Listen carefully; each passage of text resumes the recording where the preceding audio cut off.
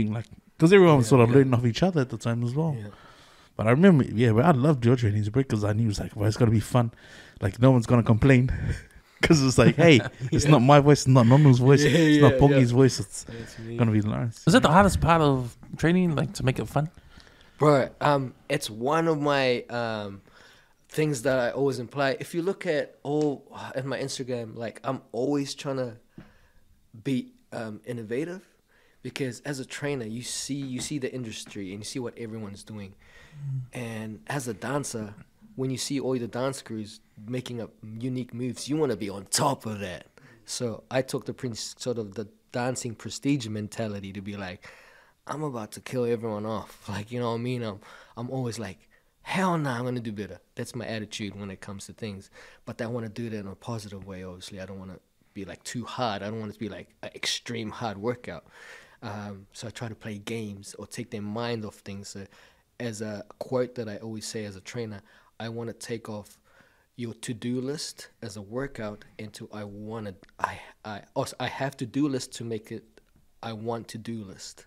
You know what I mean? So I want my clients to come in because they want to, not because they have to. Like, I want to lose weight. I have to.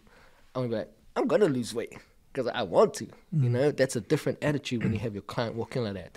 So I do a lot of games. I remember this one thing. One of my clients, her son,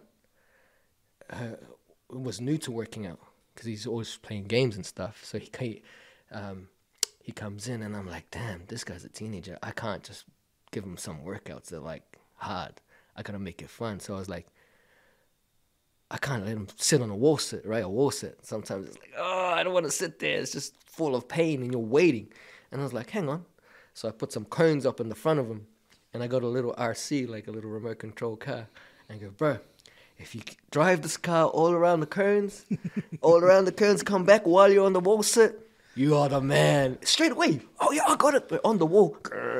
He's about there for nearly 3 minutes. Oh. Bro, just driving the car. Yeah. You know what I mean? And I'm filming it on Instagram. I'm like, yo, the trainer's going to see this. No one does this shit. Like, you know what I mean? And that's the type of, like, training that I want to do. Like, it's the same exact wall sit for 3 minutes, but the horse is just on an RC, little remote control car. You know? And those little things that I was like, I'm going to make more of this. And then there was one thing, another one where it was like, a girl that liked shooting. She liked shooting. I don't know, something like on the field, like shooting targets. And she wanted to train her core because she was gonna go to the she wanted to train to go to the army, New Zealand Army. And I was like, "Oh, you want to be a sniper?" She was like, "Nah, I just want to train my core, but I love to shoot." And I'm like, "Cool." So one day I was trying to train core, and I was like, "Oh." And in my head, she has to do a lot of planks to get strengthen her core, right? And I was like, that's a bit boring. I want to add something that she loves to do. So I got a Nerf gun with like the Nerf bullets, and I lined up like those party cups, those red ones. Yeah. I lined them up like on a bit of a distance, and she's on the plank. She's like, get all the cups, and then you get off your plank, bro. I was on. Yeah. Like then the gym started like, oh, let's do that as a challenge for the gym. I'm like. Like, you know, so I was all good with it. So I was trying to just be, as a trainer, to apply those fun things as a client. Hence the wheel, you know what I mean? It's for group classes, you know.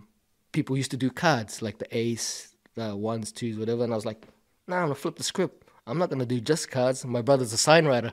I'm like, bro, can you have a burpee, but have like the Green Reaper on it, have the burpees and have a frog on it, and then I put it as cards, and they have to upside down, they have to flick it, and then that's what they work out on. You know, so I was trying to change what was already out there as a trainer, and bro, I always want to do it. Even with boxing, and that's hard, bro, because there's some boxing trainers out there, and I'm like, man, I gotta make this fun. So I start getting like bubbles, you know, like the blow bubbles.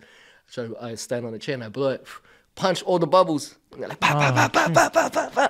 And if any land on the ground, that's a burpee. Like, you know what I mean? Like, I was like, no other trainer's done that, you know what I mean? So it's different. So I try to make it fun in a way where it's even the toughest dudes laugh and have fun, you know what I mean? So as a trainer, that's sort of my goal, It's to like, hey man, it's not all about working hard sometimes, because you're literally working hard, but you're having fun. Same shit, you know what I mean? Same shit that an actual person would do on a plank. Hey, why not shoot some Nerf guns and try to do some targets? Want to control a cow on a wall sit? You know what I mean? So yeah. Hope those weren't your go-to trainings, because you just revealed the secret to everybody. Everyone's starting to do it now. But hey, everyone's man, playing bubbles and gyms. yeah. Well, there's something I sort of like. I want to advertise as well for clients to come in to train with me. Like, you know, I have to say this stuff, so which is good as well. I mean, if someone copies or my ideas, I just inspired them. You know what I mean? There you go, bro. You know what I mean? Have it. It's all good, man. Like, I'm just grateful that you're back out west, bro. Like, and actually helped out west now, you know, because yeah, man, I think I always say to this guy, I believe in timing. Like, even that's just so cool. getting you on. I think we were supposed to have Charles on, and he's one of the founding members of Rampage. Oh yeah. So when you started your PT journny, that was when Rampage came about. But like, I'm grateful that I was part of, like, everyone was building, because it meant that we got to meet everyone that's doing really well now. Yeah. Because the other big name that came out of doing all the BBM stuff is that Alex Flint, and he's the trainer that's doing the match fit. So we got to rub shoulders with all those guys, you know, because we were just out and about trying to get fit, you know. And that's awesome, bro. Because like a lot of gyms and fitness organizations sort of clash with each other. Yeah. And I think that's trash, bro. Like you mentioned Rampage, you know, like I think they're mean, bro. Like when I see their stuff, their gym, their setup, and also Westside Fitness, like I see their stuff and I'm like, I'm just inspired, bro. And I'm like, man, I want to work out at the gym. If I could afford, I'd go there. I'd do my boxing there. Like, you know, I see like Boxing Alley, and then there's a new one, the Box Office out in Grey Lynn. Man, like I'm inspired by this stuff, but sometimes I see a lot of fitness groups and like organized gyms sort of like clash with each other. Like, you know what I mean? Oh, hey, oh, now they're doing that. Nah, don't do that. Don't do a 6-week challenge because they're doing it.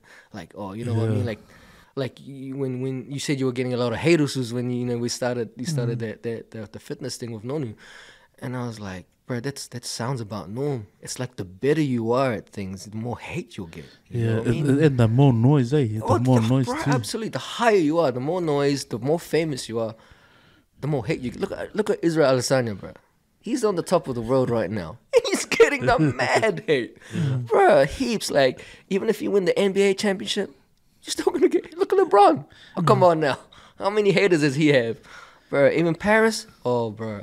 She gets so much haters as well. Like, I guess like you gotta look at it in a way like the higher you get, the more famous you are, the more haters you get, right? But in a way, the more haters you get, then that's when you know you're on, right? Because if there's no noise, if you ain't got no haters, then they can't hear you, right? So yeah, bro. Like with the gyms, it's like that, bro. Especially when you're on, it's like, whew.